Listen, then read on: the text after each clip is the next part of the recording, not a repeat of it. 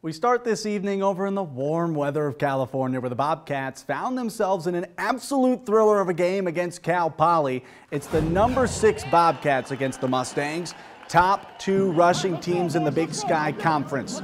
Cal Poly's first drive, Jalen Hamler to J.J. Koski, 16-yard touchdown, caps off a 20-play, 94-yard, 11-minute drive.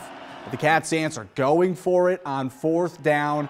Tucker Rovig finds Kevin Cassis in the corner of the end zone with an amazing catch to tie the game up at 7. And the MSU defense steps up as well. Hamler looking for running room. Braden Conkle flies in for the stop. The Cats would force a 3-and-out. And they're moving the ball. Rovig to Cassis in the flat, making people miss, turns on the Jets, steps out of bounds inside the 5-yard line. And guess what? They're facing another 4th down, and they're going for it. Rovig pushes it across the goal line. MSU heads up in half, 14-7. And the Cats offense, they heat up in the 3rd quarter. Courtesy of Logan Jones, the running back, caps off this drive with a 4-yard plunge, make it 21-7 MSU. Next drive, Travis Johnson, the Oregon transfer from the Wildcat. He's hard to stop, 13 yards for the score. Cats in control, up 28-7.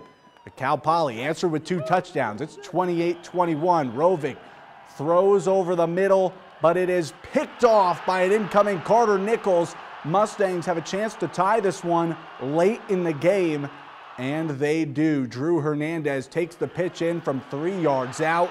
It's 28-28, and we are headed to overtime.